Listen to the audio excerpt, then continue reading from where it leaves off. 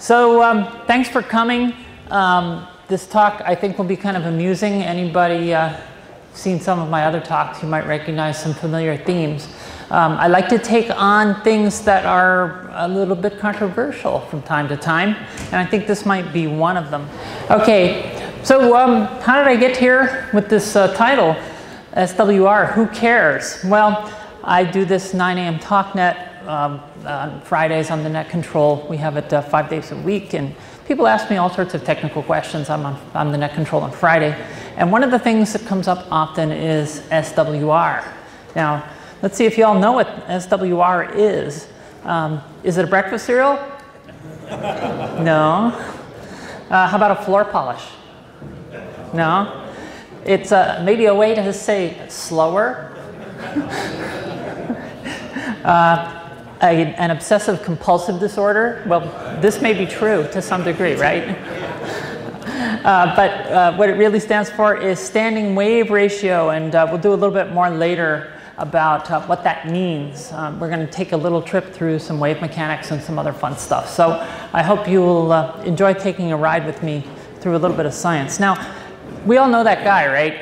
1.12 to 1. Oh no, my whole station is unusable. I have to go out and retune it, take the antennas down. There's something clearly wrong, right? The other thing you hear a lot is resonance is 1 to 1, right? We've all heard that, except for that's not really true. And then there's the whole power is wasted thing. And that's something we can have a discussion about, because sometimes it is and sometimes it isn't, or sometimes it's marginal enough that you don't care. And then you have people that just say, you know, I have talked with people about this all the time, and I get done with my spiel, and then they say, but I just feel better when it's 1 to 1. Okay, you know, whatever floats your boat. This talk is sort of like and sort of unlike Ground is a Myth. Anybody here seen Ground is a Myth? A few people? Yeah, okay. So there's many misconceptions about SWR, as there are about ground too. But in the case of SWR, there is in fact a clear definition, and there is actually value to it. I always found ground to be not valuable. If anything, it muddied the waters. But SWR, I think, has some value, but we have to understand how to apply it and where. So let's dig into this with a little more depth. We're going to look at a little bit of wave mechanics and see how we calculate SWR and figure out what we're really measuring and what we should care about, which is the most important thing, right? So anybody here care about SWR? We got a few. Okay. Well, maybe you'll care a little less or more. We'll see. So let's start with wave mechanics. And if you took a little physics in high school or perhaps college, you've studied this a little bit. But I'm going to talk about it in very general terms. And in fact, we're not going to talk about RF for a little bit. So wave mechanics is the study of disturbances in some field. And so, oh, I hear a phone. So the field gets a perturbation. That perturbation may propagate through the field. And in a lot of cases, it's an oscillation. So we're going to talk about sinusoidal perturbations a fair amount, although we'll talk about some kind of pulse type ones as well. And waves can be in any kind of field, really. They can be mechanical waves, they can be electrical waves, they can even be quantum and gravity. But we're going to stick to mechanical and electrical here. Now, wave motion in the sinusoidal case is defined as simple harmonic motion. These are the equations of that motion. It's very simple equations. You know, A sine omega t plus some phase shift, which is phi. And omega is the radian frequency, so it's 2 pi, 1 trip around a cycle. And of course, we all know about wavelength, and we can calculate that from the speed of light. When we really study this more deeply, we use complex numbers, and the equation on the bottom is the complex version of all of that accounts for things that are sort of unseen in the motion. Now, in mechanical waves, we can kind of understand things better because the waves propagate slowly. Anybody ever seen one of these Shive wave machines? They're really cool. I actually looked around to see if I could buy one, but they're kind of unobtainium right now.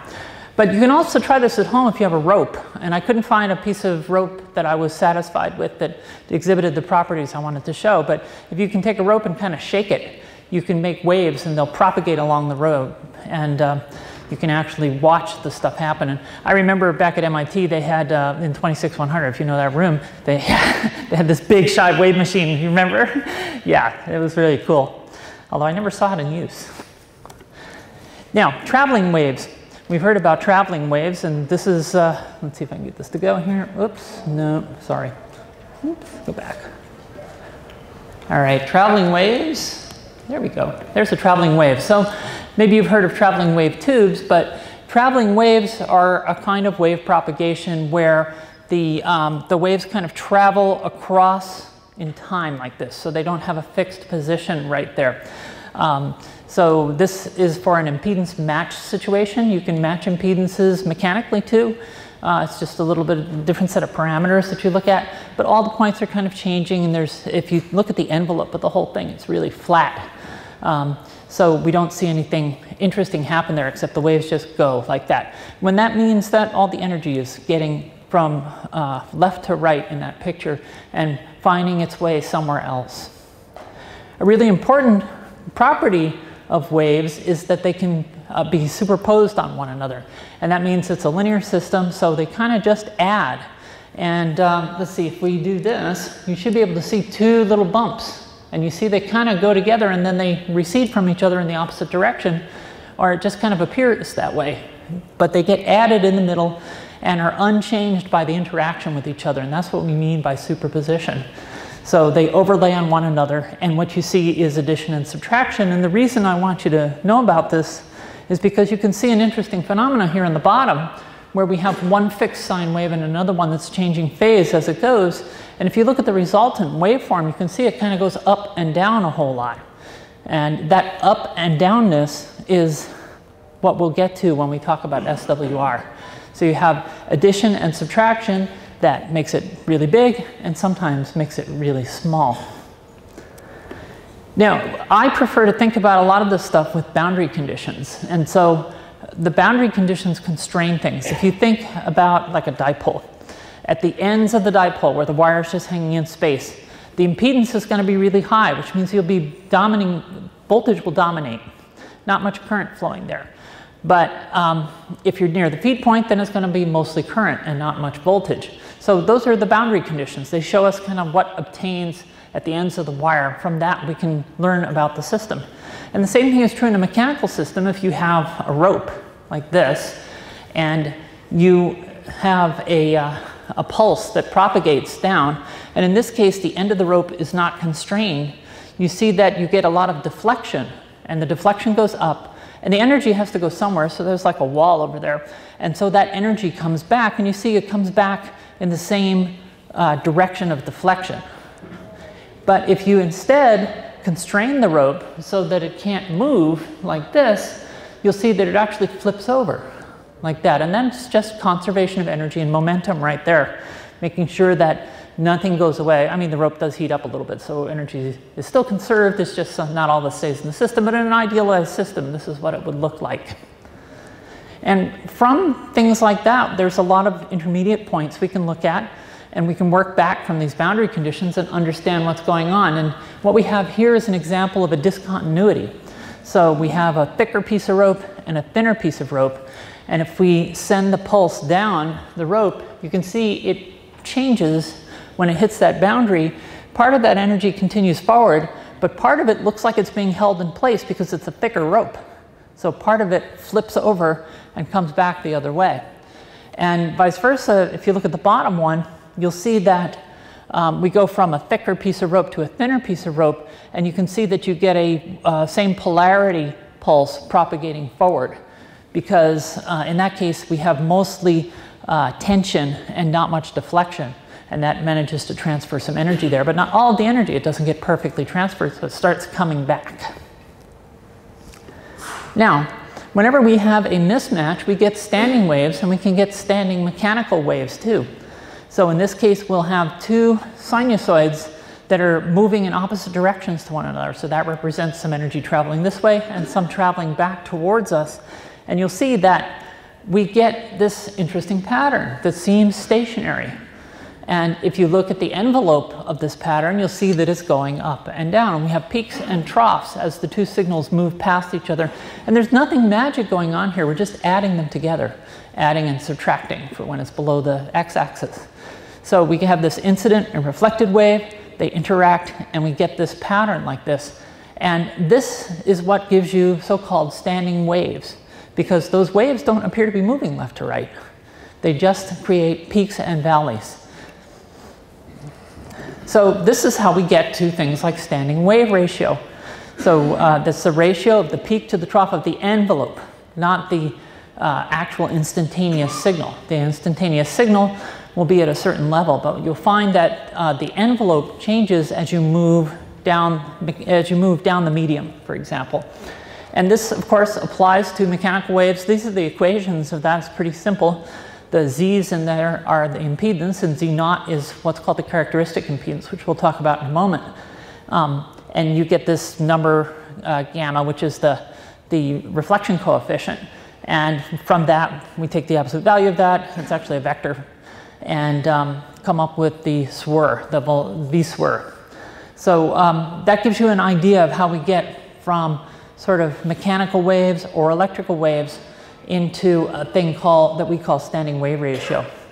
Now we have a characteristic impedance. Any system that has waves propagating in it has a characteristic impedance, and I found this cool animation on YouTube, which I sliced a little piece out of. It's actually the ratio of two parameters, and in the case of a piece of rope, it would be the deflection and the tension in the rope, and it's roughly constant in the medium, or at least we're going to make that assumption, that we don't have any discontinuities, just for purposes of this short discussion. And electrically, it kind of looks like that. We have capacitors and inductors, and if you know anything about them, they're energy storage devices. So some of the energy flows into an inductor, gets stored up in the magnetic field there, some of that gets transferred into the electric field in the capacitor, and then that gets transferred into the magnetic field in the next segment, and on it goes. And here's a little video that shows you that. Hopefully it plays. There you go. So this is just an analogy. It's not exactly how it happens, of course, but you can see as if the voltage is being lifted up on the capacitors and propagating down the transmission line like that. So it comes down, and at the end, it probably meets an unmatched segment, so the energy can't be transferred out of the system, and so some of it kind of comes back. But you get the idea. And just to show you that there is something like a match in a mechanical system, I'm going to show you a little video of a Shive wave machine, which I found that has a perfectly matched, well, almost perfectly matched segment down at the end. I think they have a little damper on it that makes the matching. So the matching can come out in many different ways. So if you know, sometimes we have dummy loads, right? It's a 50 ohm resistor, and that matches this characteristic impedance and then takes all the energy and turns it into heat at the very end. But it doesn't have to be turned into heat. It can be turned into more propagation down another piece of feed line. It can be turned into energy that gets transferred into the antenna, which then gets transferred into space-time. So this is the idea. And you know, we have this force times distance thing working in the mechanical system, which is the mechanical work that's done on the system. And then that actually becomes energy. That's the work energy theorem. But let's take a look at this. It's kind of cool. So you see the waves. This is in slow motion. And they propagate down the end. And watch as it hits the end there. You see it deflect. But you don't see significant amounts of energy propagating back. And that's because the energy was almost perfectly transferred out of the system and turned into heat. Okay, so that's what a match is. A match is some situation where the energy that's propagating down the feed line manages to encounter something that can perfectly transfer it into something. We don't know what, but transfer it. So I've been talking about ropes and dampers and things like that, and you're probably saying about now, well, this isn't ham radio. What's she doing here? She should be at some other conference. But it really is. So you can think of the deflection of these mechanical systems, so the rope systems, as voltage or the electric field component. and the tension on the rope as the current or the magnetic field. They have similar constraints. They have different sort of characteristic impedances of space-time and the media that it's in, but it's the same sort of thing. It's not, and I wrote it's a great analogy, but it's more than an analogy. It's actually the same principles that work, only in a mechanical system. And you can see the same kinds of behavior if you have shorted and open. So you have a shorted transmission line, you get that flip in voltage and it comes back the other way with the same amount of energy. You have an open transmission line, you get the same voltage coming back without the flip. So it works really well. In coax, we get waves propagating in the same fashion. It's sort of like the rope, only it has more dimensions and a different field that it's propagating through. So it's electric and magnetic fields in this case. Same principles. All of the energy is moving in the space in the coax, not in the wire very much. So most of it is in the fields that are traveling inside the coax. And coax has a characteristic impedance, which we know, right? 50 ohms typically for ham stuff, but it doesn't have to be. But it's the same notion. We can see the same thing in open feed line. It usually has a different characteristic impedance because the conductors are at a different length and the field shapes are different. In this case, it's very easy to measure. We can actually take an LED and a loop or just an LED with, that senses the electric field and just move down the thing, move down the feed line, and we'll see the energy right off of the feed line because it leaks a bit. Now, the way we look at some of this stuff is to examine a thing called the Smith chart. Anybody heard of one of these? Anybody have one at home? Anybody actually use one? All right, we got a few out there. Okay, so Smith charts are really cool. They're a little bit difficult to grasp at first, but they're not that hard. It's a way that we can kind of, it's like a circular slide rule of sorts. So we can estimate impedance. So we can use SWR as one input. And the really interesting thing is that it works for any system impedance. It doesn't matter. And it's actually a conformal map of the reflection coefficient, which means that all the angles are the same inside this map as it were, if it's the same as if it were on a big plane. So taking a look at the Smith chart, we have this thing. You see it's actually in the complex plane, and the center is called the prime center, and it's usually labeled 1.0.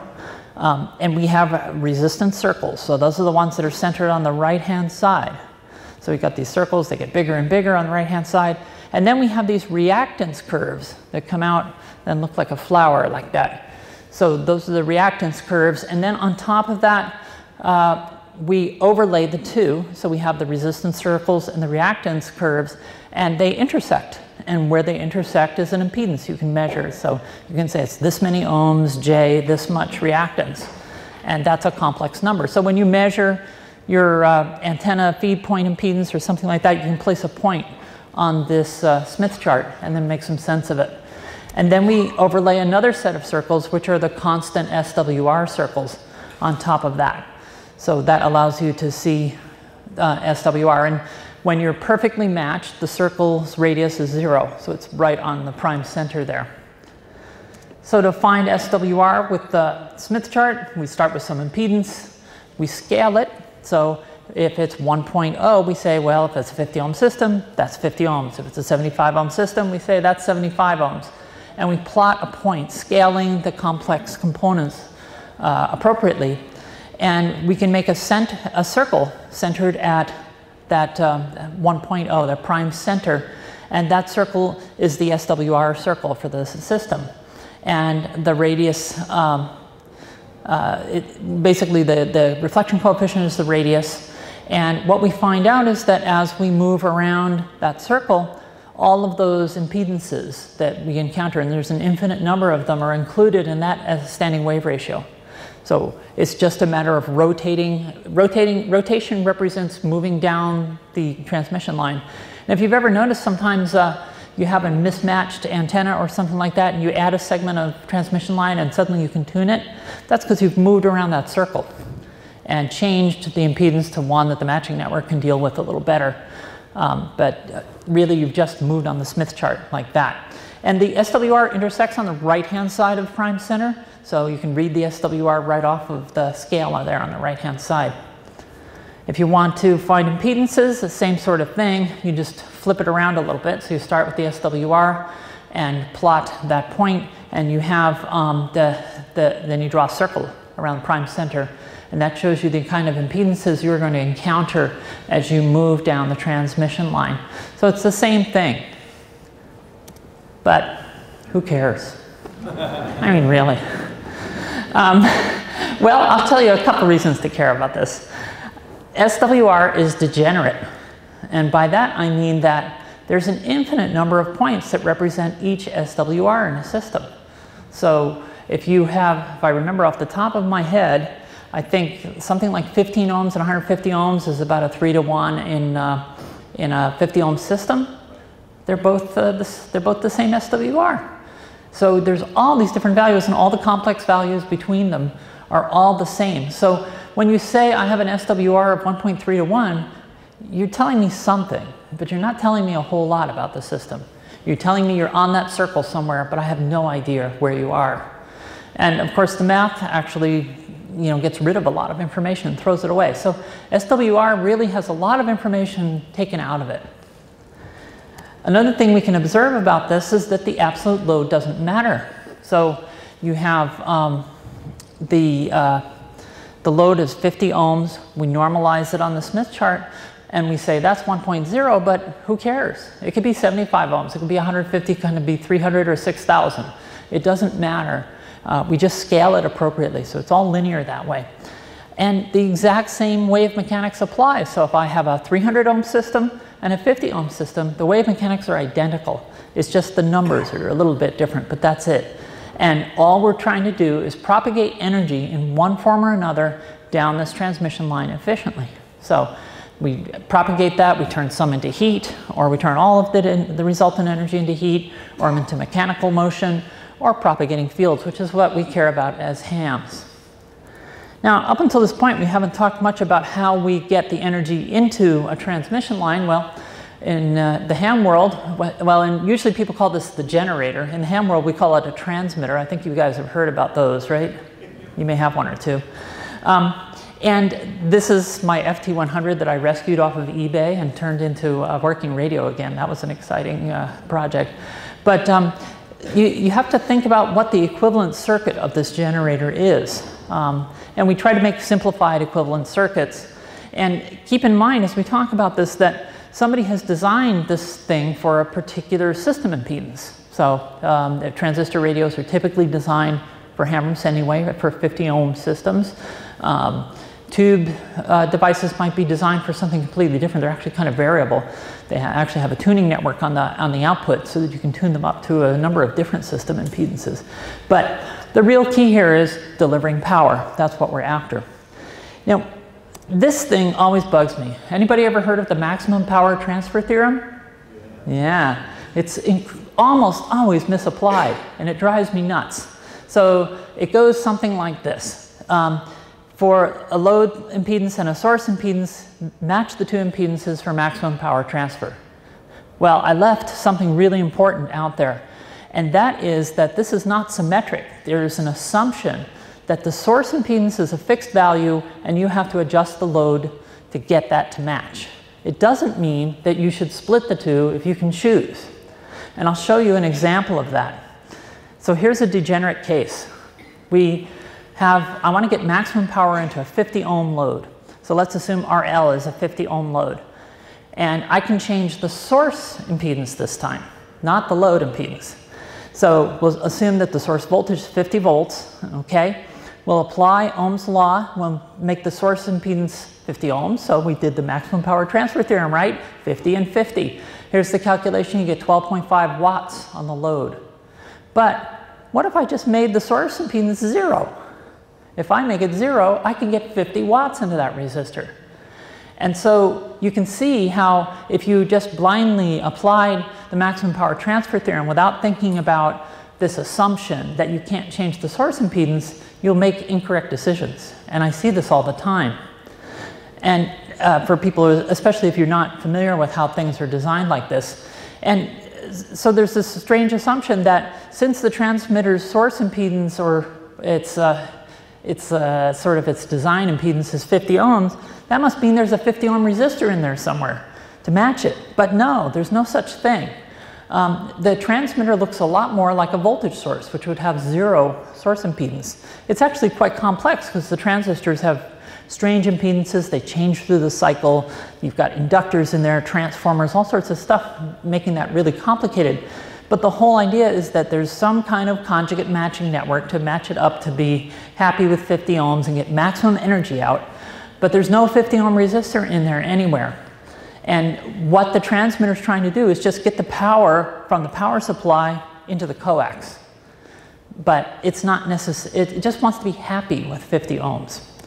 So it's a desirable impedance. Whatever it's designed for, that's desirable. It keeps the transistors happy, keeps them in their safe operating area, keeps them cool, because we don't want to dissipate a lot of power in those transistors, and keeps them linear, which is also important. As linear as we can get them, much easier to do with tubes than transistors. But these systems are often designed around this notion of a 50 ohm transmission line that I want to get push energy into. So don't think about it in terms of necessarily the maximum power transfer theorem or anything like that. We just want to have a happy match between the output devices and the transmission line.